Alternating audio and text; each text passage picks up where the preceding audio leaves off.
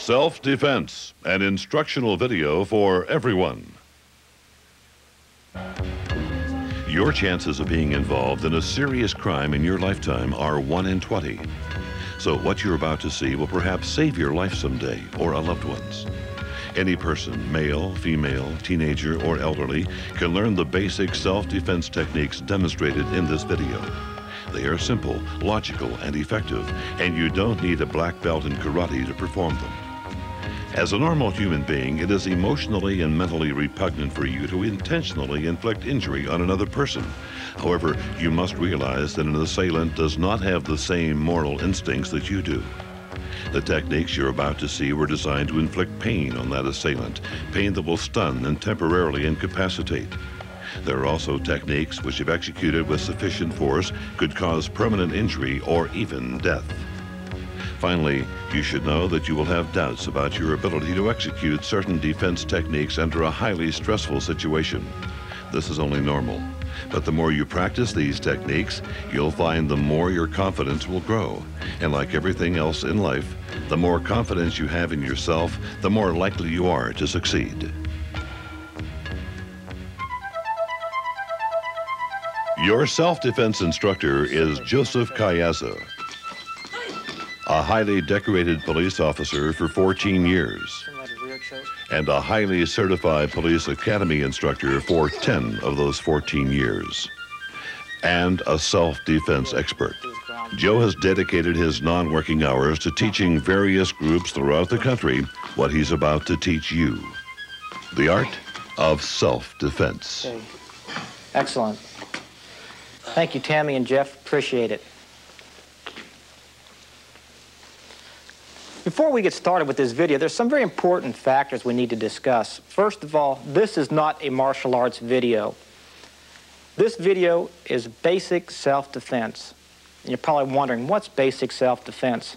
Well, basic self-defense is some techniques that we're going to show you that if an attacker should grab you, that you're going to be able to escape that attacker and run. We don't want to stand there and go toe-to-toe and fight with this person. That's not what we want to do. We want to escape, get away from them, and get help. Tammy and Jeff, my two assistants, are both martial arts experts. We've gone through some very basic, simple techniques, which we're going to train you to utilize through this video. You don't have to be a martial artist or a black belt to achieve the results of this video.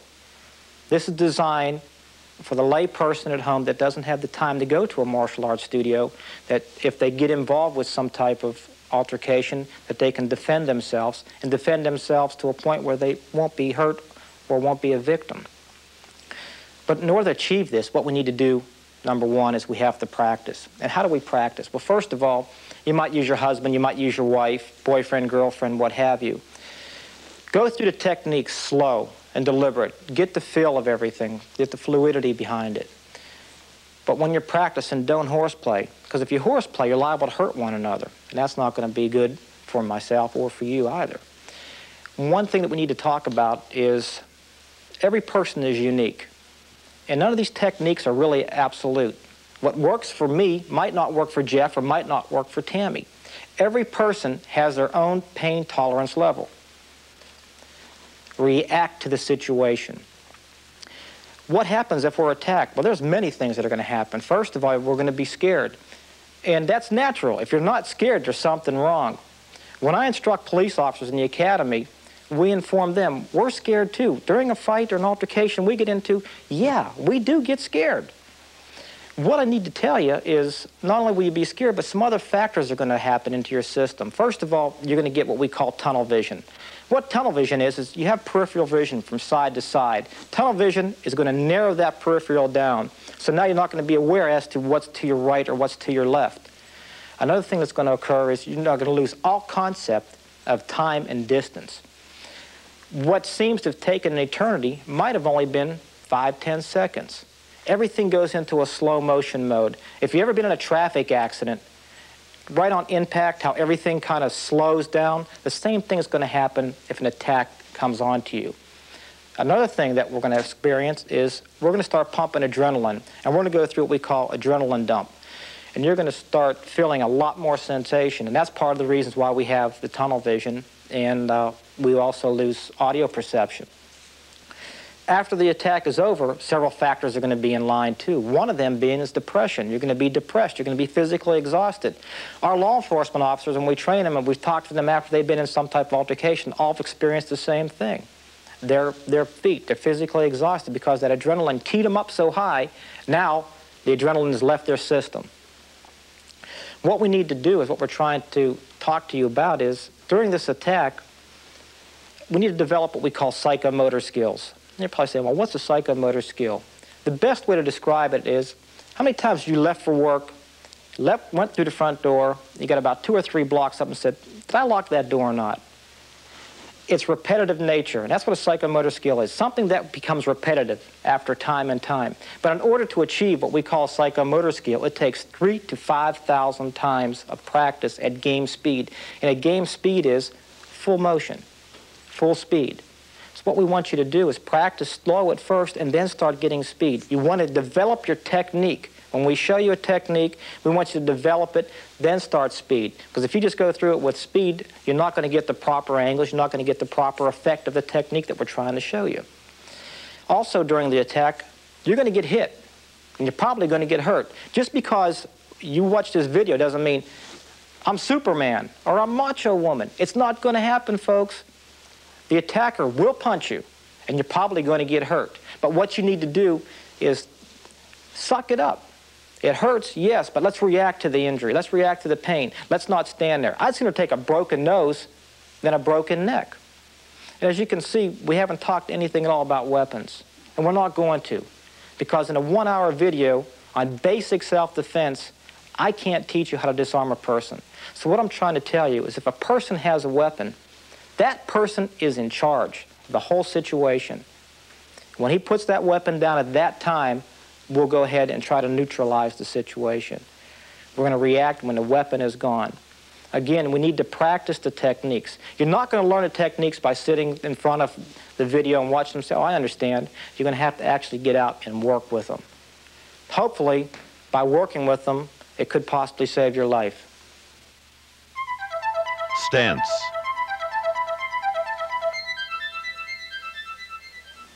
Stance. It's one of the most important aspects in defensive tactics. Everything is going to hinge from our stance. We're going to get depth and width from it. Also, we're going to get power. If we build a house, we don't start building a house from the roof down. We start from the floor up. So what we're going to do is build a foundation in our stance. From this point on, everything is going to hinge on a good, proper stance. And with Jeff helping me out, most people, when they get together, they stand with their feet close together and legs are fairly straight. There's no balance. If I were to push Jeff, I can displace him very easily. Now, if I have Jeff go ahead and take his feet about shoulder width apart, maybe a little wider, bend his knees slightly, now we have some balance and a little bit of depth, so I can push him. It's a little bit harder to move him off balance. Now, what we do with Jeff, drop the right leg back about 1.5 feet, 2 feet, bend the leg slightly. Now we have good depth and balance. So if I were to push Jeff from the rear, he's a little steadier. If he puts his feet together again, then straighten them out. Now if I push him from the rear, he has no balance. So what we want to do, the foundation to defensive tactics is good balance. When we start punching, kicking, any technique we do from this point out is going to hinge on a good, solid foundation. Hand strikes. Okay, Tammy, we've discussed the stance, and we didn't give you the stance so you could look pretty. What we're going to do is put this stance to a tactical use right now. And the way we're going to do it, we're going to throw a punch. You ever see the movies when the cowboys come up and they get in these big fist fights? Well, the first thing they do is they hook them from right field and they come out. All well and good in the movies, but for a tactical purpose, it stinks. Because as the arm hooks out, we have a great transfer of energy loss. The energy is going to be lost here, and if the fist isn't tight, we're going to have another energy loss out this way.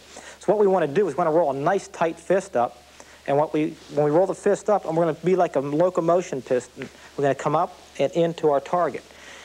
The way we can make the fist is take our left hand, put a palm up, our right hand lay on top. Now the thumb of our left hand, take it and roll the fingers up nice and tight.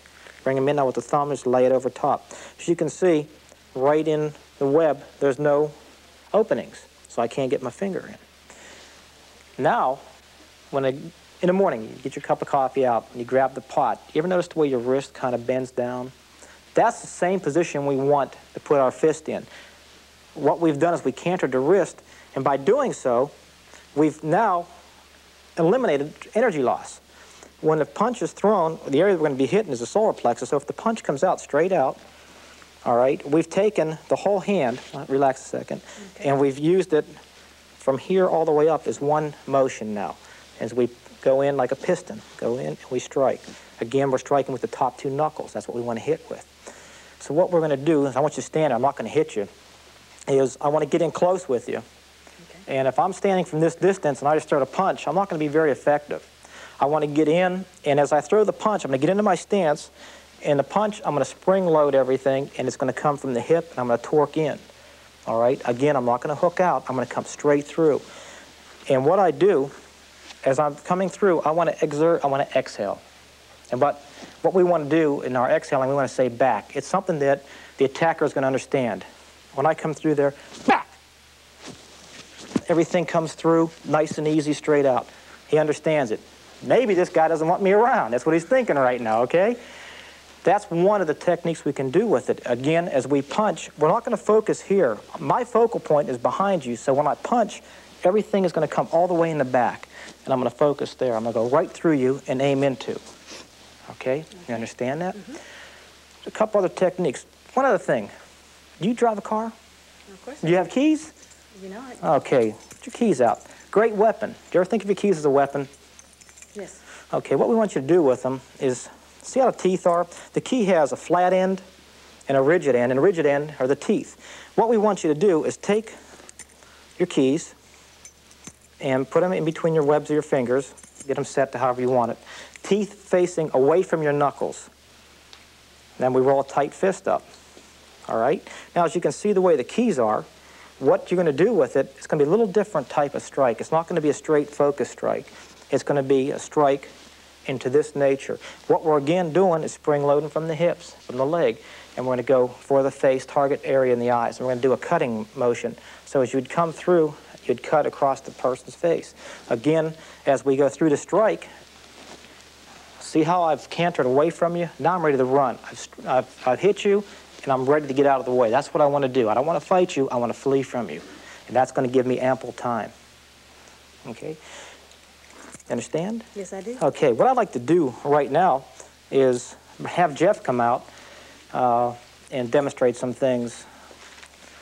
Jeff, well, Jeff's not taking a break. He's not just reading a newspaper here. This does have tactical value to it. Jeff? Okay, an old paper here. Very flimsy, non-aggressive object. But in case of an attack situation, I can transfer this object into a weapon on my behalf. So it's rolled up fairly tight. Not a lot of technique here, just rolled up. Now we have a somewhat stiff object. The same method that Joe explained with your energy transfer from the hip in a punching manner, we can use this paper now as a baton type weapon. My weak hand, which would be my left hand, since I'm right-handed, will be palm up in the front end of the paper, my strong hand palm down for support. Okay, from here, take the step in, not bringing my elbow out, but tucking it nice and close, penetrating right through. Like Joe said, I don't want to go from here and just hit like that. It's not going to cut it. Bring it back, have some audio. Back! It's back! If this would make contact from here, the penetration power will send the attacker back a couple of feet, and you'll serve the purpose. This is also going to be done with an umbrella, a magazine, anything you can wrap up into this basic form. Okay. Thank you, Jeff. Okay. Tammy, we have some small men and some small women around, and their hands aren't quite big enough to make the fist, and they're saying, what if I can't make a fist and hurt somebody? Well, we can do another thing with the hand, which is not really that unique or that hard.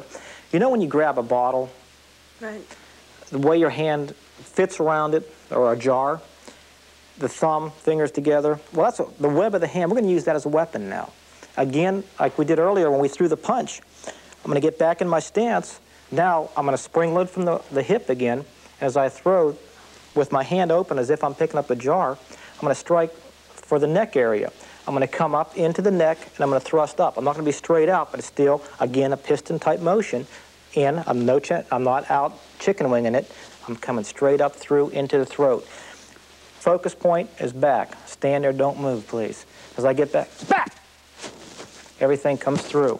That's going to push the attacker back. Or we can use the palm of the hand, and we're going to use it underneath the chin. Again, we're down. Now, my focus point is here. As I come through, I'm going to hit the chin, hyperextend the neck, and back. Again, same back. If you do any one of these three techniques, I think the person's going to get the general idea. You don't want them around. Okay? Joe has explained to you that you should exhale as you exert force. This is important as it provides the greatest force at the precise time of impact. It is the same as in any sport or activity. When you are mustering your power, you exhale. The open hand strikes to the throat and chin, as Joe demonstrated, are very effective. The throat strike can cause damage to the bronchial tube and could choke the assailant. The palm strike, demonstrated to the chin, can also be directed to the nose in the same manner, and with enough force could drive the nose bones into the base of the brain, resulting in death or permanent injury. To use the keys as a weapon, you should have the keys set in your hand before you walk out into an unprotected area. Have them in place and ready to use as you walk toward your car, house, or work, or wherever you might be vulnerable. Forearm strike.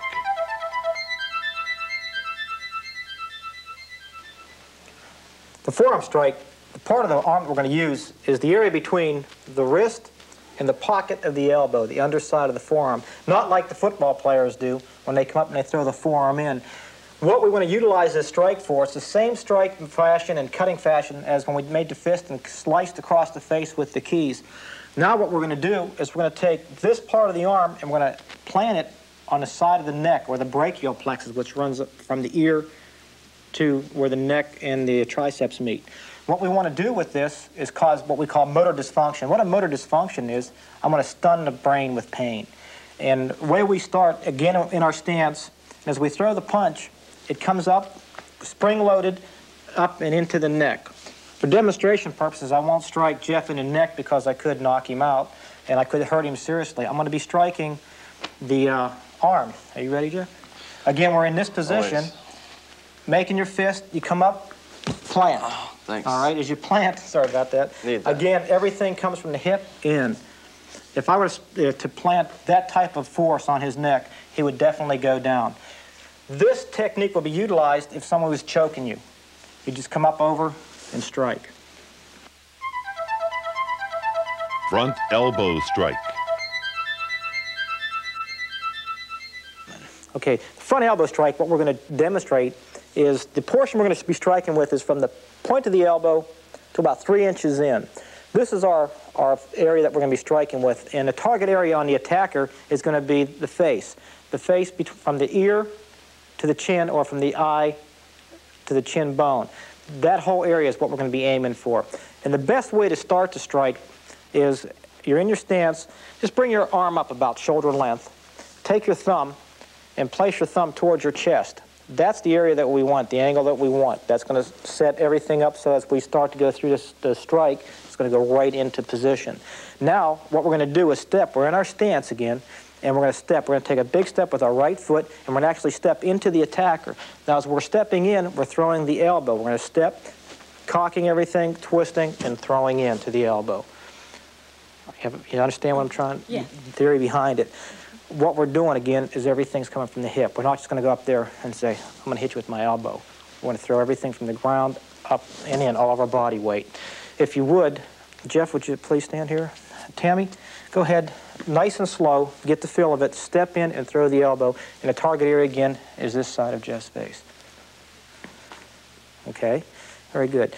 Again, walk through it, nice and easy. Bring your arm up. There you go. You want to come straight up in. Just walk straight into him. Okay. Okay, very good. One thing I did notice, she hit a little bit further down from the face where you actually hit the side of the neck, which is the brachial plexus. That is also a good strike. If you should happen to hit the brachial plexus, we got an added bonus. You're still going to go down. We're going to have another motor dysfunction. Joe has referred to the brachial plexus and showed you where it is located in the neck area. There is one on each side of the neck, so it doesn't matter which side you strike. The brachial plexus reaches nerves to the brain and arms. A good strike will create major pain and stun the assailant, causing motor dysfunction. Rear elbow strike. I'm going to demonstrate the rear elbow strike. Jeff, if you could get into position and actually go through a rear elbow strike for us. As you can see, what we started earlier when we were throwing the punch, it was a piston motion straight. Now the rear elbow strike is a piston motion to the rear. Again, we're in close to the body, we're not chicken winging it out, and we're adding extra support with our weak hand. Go ahead, Jeff, again. Jeff is actually, as he's coming back and turning his whole body into it, he's pushing back with his other hand and driving into the solar plex area of the attacker. This would be excellent if a person were to come up and grab you from behind. Back! There's a modification to it also, where we can open up and do a chicken wing instead of going with the piston motion straight, same as with the front motion. The front elbow strike, as Tammy demonstrated. The rear elbow strike is up and back, which you would be hitting to the facial area of the attacker coming from behind. If you could demonstrate for us, please. That's the rear elbow strike. Very simple, very effective. Wrist break.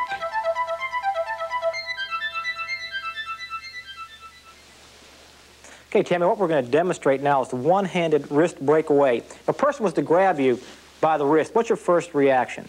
Pull back. Pull back. Well, obviously it didn't work. No. There's an easier way to do it. What we're going to try to do is go to the path of least resistance. And that would be if I grab you between the thumb and fingers. That's the least resistance. You're going to break out in this fashion. The way we do it is you make a fist like we did earlier. Now you take your thumb and extend your thumb as if you were hitchhiking, and you roll your thumb out into that fashion, exactly, going towards the least resistance. Go ahead and do it. Okay, now I'm going to squeeze a little harder this time. Go ahead. That was easier. Okay, was it easier? What did it feel like? It felt like it popped it right out. Okay, exactly. So what we're going to do is one step further. As I grab you and you make your breakaway, you're going to turn and run. That's what we want to do. We don't want to stand here and fight. We want to get away. Go ahead. Then you make your breakaway. Okay. Two-hand wrist break.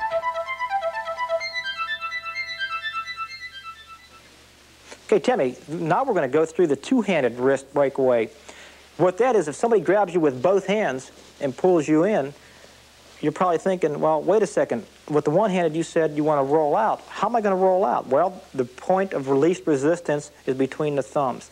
No matter how big the person is that is grabbing you, this is the weakest point of his grab or her grab. So what you want to do, again, make a fist. The key to it is the fist. As you make the fist with your hand that's not being entrapped by the attacker, reach over the top, grab your other fist from the bottom, and now you want to pull up and step back at the same time.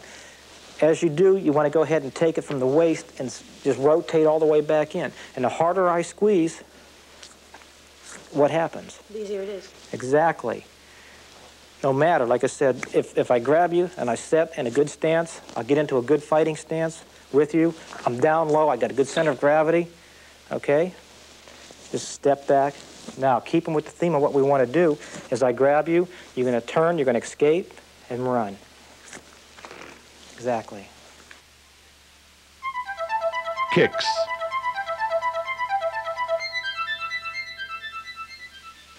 This segment is dealing with kicks. At this time, I've turned over to Jeff. Jeff is an expert on this subject. Jeff? The first point I'd like to make is that the high, flashy kicks you might sometimes see on television aren't always the most effective.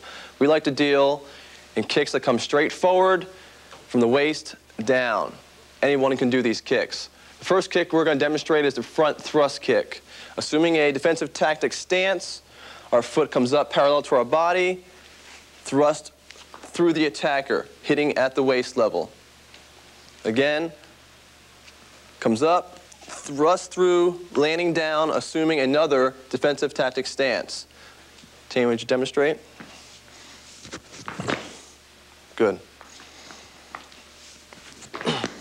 Good. The next kick is the angle kick. Again, assuming your same stance, The right leg, instead of coming straight through, is now in a sweeping motion, hitting the thigh area. In order to do this correctly, we first need to preload our bodies. In doing so, our left foot, our lead foot, the one that's in front, has to actually point outward. What this does is cause a springing action for the other leg to react to. Again, landing forward.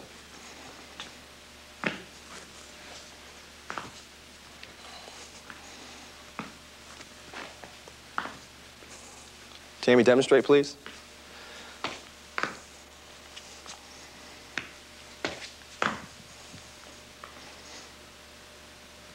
The third strike, a knee strike. This can be utilized in several different occasions. First, in defense of a chokehold, grabbing the attacker's head, slamming the head into the knee area. Again, chokehold, grabbing the head, slamming into the knee area. The second strike would be a forward strike, grabbing the assailant's shoulders, slamming your knee into the midsection. Grabbing the shoulders or the shirt, slamming into the knee section. Demonstrate.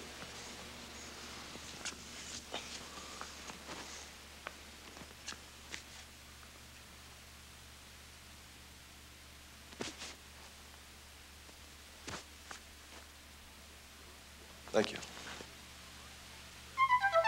Front waist grab, arms free.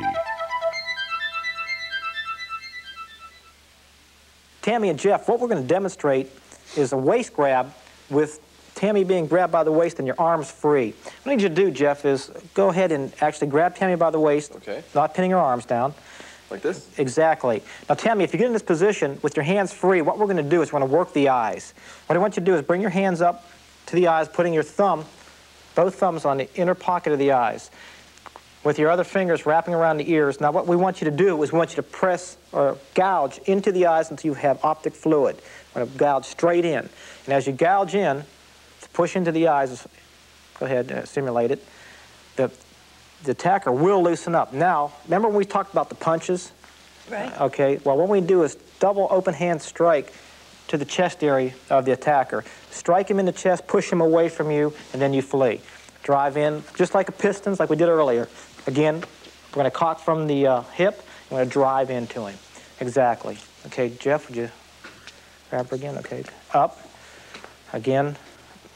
Okay, push in. Exactly. Again, what we want to say is when you hit him, That works. back. That works. Okay, good. Don't forget, you want to exhale and say back. Okay.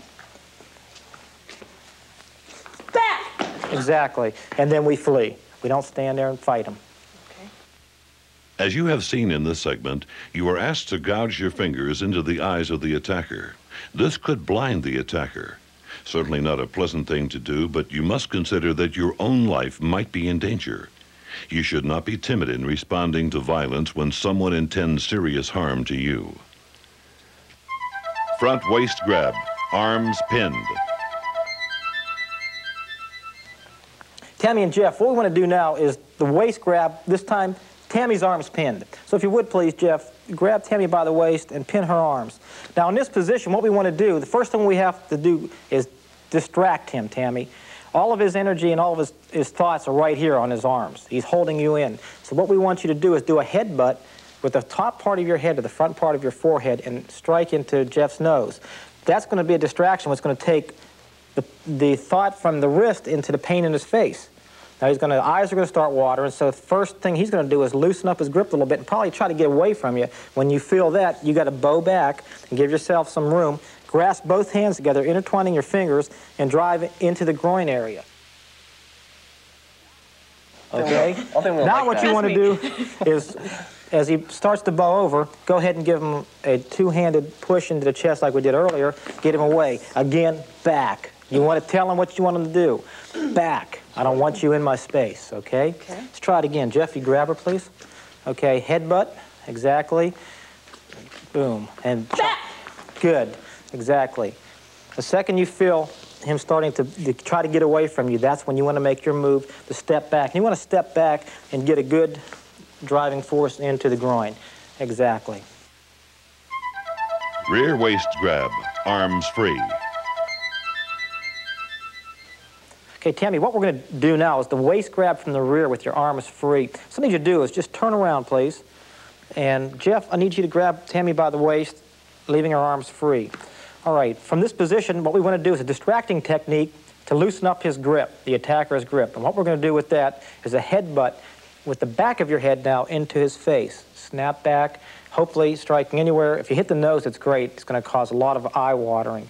But you hit him in the face, he's going to feel a little bit of loosening sensation. Then you want to grab either a thumb or a finger, and you want to peel out in this motion, exactly. Now here's your avenue of escape, all right? Remember we did the wrist break? Right. Same thing. Only thing is you take a step forward. What you're going to do now is the elbow strike. We're going to go straight back into the elbow, into the solar plexus, exerting our energy back and fleeing. Okay? Let's try it. Okay, first thing with distraction, which would be the headbutt. Then you get peel off, back, and then you flee. Okay, don't forget to exert back. Okay. That's important. Remember, think of the piston again. Exactly. Okay, it's very good. Rear waist grab, arms pinned. Okay, Tammy, what we need to cover now is a rear grab with your arms pinned. So if you would please turn around. Jeff, I need you to grab Tammy and pin her arms. In this position, what we have to do again is escape. Headbutt for distraction to start with. As you headbutt back, you see what happens? The attacker's head moves backwards. You've distracted the technique. Now what you're going to do is bend forward. All right? Now, as you've done this, you've displaced his center of gravity from the top into his waist. Now you sidestep, taking your arm and doing a strike back up into the groin area, driving all the way, and you want to hit in between the legs and up. Exactly. You don't want to dribble it. You want to stick it. Don't recover it. No, you don't want to do it now. I don't think Jeff would like that. Okay, let's try it again. Again, distraction. Okay, there you go. Exactly. And again, after you've executed that, our avenue of escape is straight ahead. We're going to run. Okay. Okay, try it again. Headbutt. Exactly. Again, after you strike, we're going to leave. Okay. One more time. Very good. For those of you viewing at home and trying to practice some of these techniques, I need to disclose to you, if you're doing the headbutt or even a groin shot, be very careful because you could cause serious injury to the person that you're practicing with. Front choke.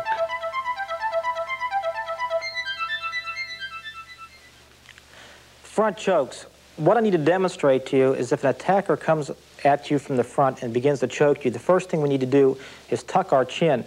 By tucking the chin, what it's going to do is clear our passageway so we can breathe. But if he gets his hands around your throat, you can have about 3 to 5 seconds before you pass out from lack of oxygen. So what we do for demonstration purposes, we don't actually grab the neck. What I'll have Jeff do is help me in this sequence is Jeff makes 2 fists and puts his fist on either side of my neck. That's a simulated chokehold. What we're going to do, first of all, is I'm going to stand in a somewhat lax stance. I'm going to tuck my chin down. With my right arm, I'm going to throw my right arm over top of Jeff's right arm and right about the web of the arm. With my left hand, I grab my arm and I'll pull down. But if I just pull down, I'm not going to do anything to him. It's going to be hard for me to really move it. So now with my left foot, I'm going to step. Again, the path of least resistance is behind me. I step and I rake down, pulling Jeff, displacing his center of gravity and his balance and giving me my avenue out. A little bit quicker, what we're going to do, tuck, grab, down. Okay, one more time. Up, tuck, down, and I'm gone. As you can see, when Jeff leans into me, when I make my move, he actually starts following me. So as he follows, my next step is gone. Rear choke. The rear choke, we're going to demonstrate, if Jeff, you would please, grab me by the back of the neck. The attacker comes from behind and grabs you by the throat. Again, the first thing we do is tuck our chin, clearing the passageway, remember, 3 to 5 seconds. Now, the next thing we're going to do is in the morning when you wake up, you're going to have that nice stretch. The same principle, you're going to stretch up. And as we stretch up, though, we're going to take our right foot and we're going to pivot back and we're going to roll. And as we roll, it's in this fashion, underneath, and now my arm is just underneath his elbows, and I raise up, hyperextending his arms. Step in, grabbing behind the head or hair, pulling down in this fashion. And as I start to pull down, I take my left foot and I step back. It's step down. Then we flee. Okay, you would. Over, grab, down. One more time.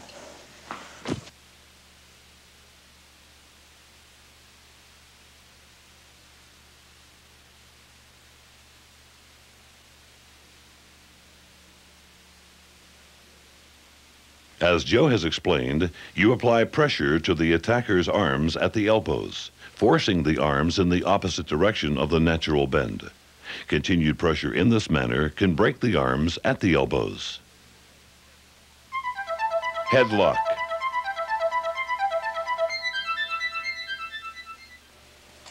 Headlocks. Tammy, what would happen if a person placed you into a headlock? How would you get out of it? I don't know. Okay. A good and easy way to do it, first of all, we got to put you into the headlock. All right, Jeff, if you would, please. Now, the first thing we want to do, Tammy, is we want to rotate our head into Jeff's side and face him and then bite. Now, that bite is a distracting technique. Now, step forward with your right foot and square off to Jeff as you're biting. Now, you're going to feel him loosen up a little bit. Now, take both hands, one in the front and one in the rear, and actually clap your hands and meet in the crouch area and smack. Exactly. Two or three shots. Make sure that we actually get them. All right. Now, place your hands on Jeff's belt loop and push straight out. Back! Exactly. The key point is the bite is the distraction. That's all it is, to get him to loosen up that lock.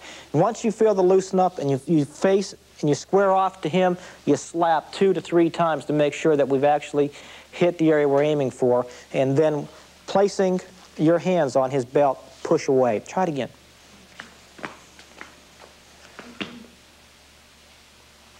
Now step. Back! Okay. Very good. Ground fighting.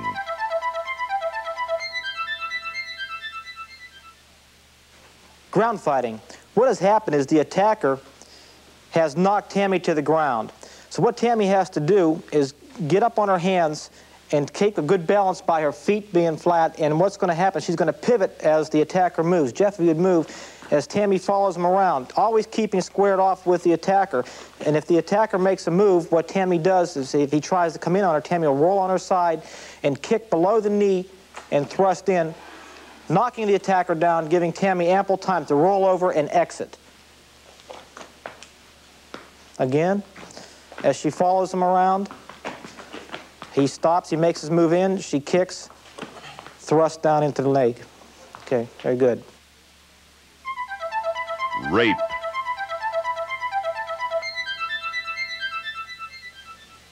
Unfortunately, rape is a common fact of life in our society today. What Tammy and Jeff are doing right now is a typical rape scene. The attacker on top, victim on the bottom.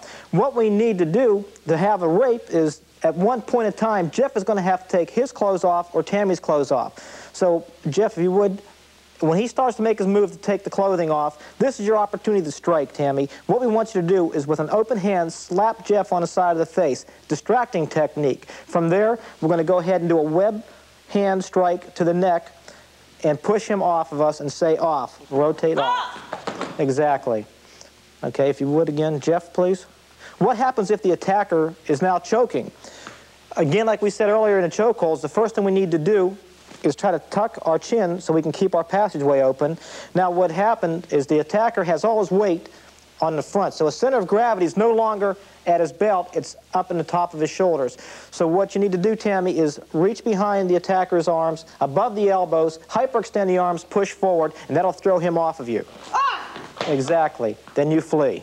Very good. With the open hand strike to the throat, as is demonstrated, you could crush the attacker's bronchial tube, suffocating him to death.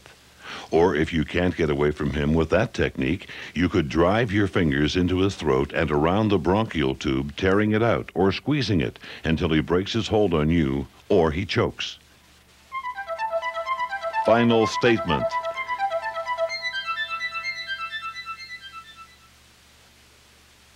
What you have just seen may save your life someday. The techniques you have just seen cover the most common ways in which people are physically attacked. Practice these techniques until they become almost second nature. And then, we hope you never need to use them.